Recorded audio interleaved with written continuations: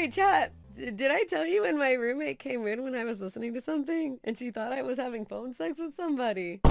Sex? No, I was listening to Shurii ASMR and I was just listening to it and I didn't know that my roommate came in because, you know, I have my eyes closed. I'm in the zone, you know, not doing anything. But I was just listening to it and I didn't hear my door open. I didn't see anything.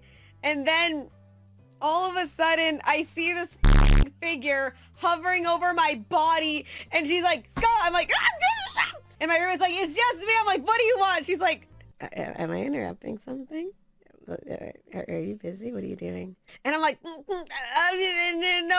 are you talking about? She's like, I hear someone. Who is that on the phone? This is the worst day of my entire life. Not my roommate coming in when I'm listening to a anime boy ASMR thinking I'm like having phone sex with somebody. What's more sad? What is more sad? That your roommate may be catching you having phone sex or having to tell her, oh no, it's not a real guy. It's just a YouTube video.